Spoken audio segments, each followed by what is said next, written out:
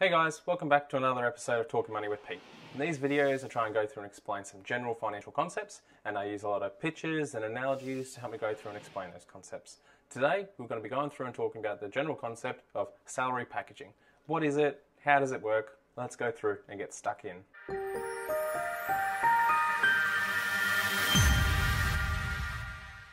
Hey guys, so today we're going to be going through and talking about salary packaging.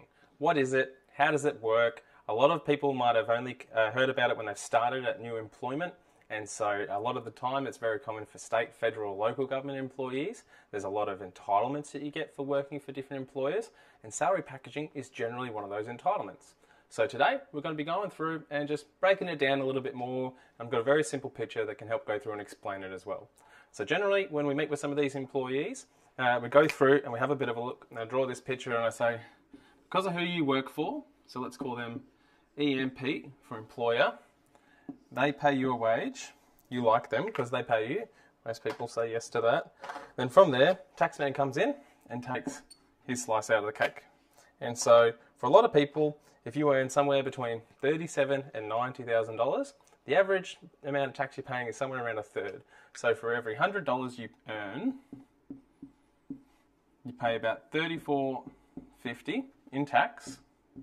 And so you're going through and you're getting left with $65.50 to you to go spend on food, groceries, fuel, pay the mortgage, all of that sort of stuff.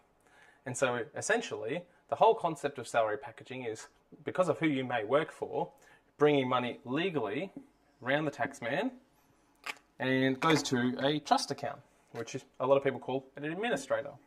And so from there, you get the full $100 that comes through there that you get to go and spend on different things. And so there's certain things that you can or can't do depending on who you work for and what level or type of salary packaging you're eligible for. But the whole concept of it is, because of who you work for, the more money you can legally bring around the taxman, the better. And which would you prefer, $100 or $65.50?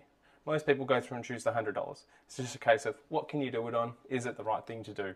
And so most of the time when people meet with these new employers and they talk to the administrators, there's a little asterisk that says, please seek independent financial advice. And so we've got a fantastic team in our company of qualified specialists that can go through, of licensed as well, obviously, they can go through and help give advice on that to make sure it is the right thing for you to do, that you're not missing out by something else by doing it, all that sort of stuff. So hope that helps.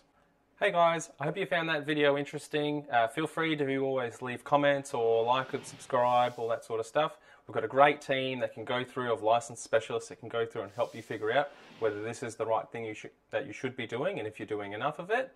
But apart from that, we'll be making a lot more videos, probably a few more videos on this topic, maybe for your specific segment of who you may work for. So we'll see you in the future videos.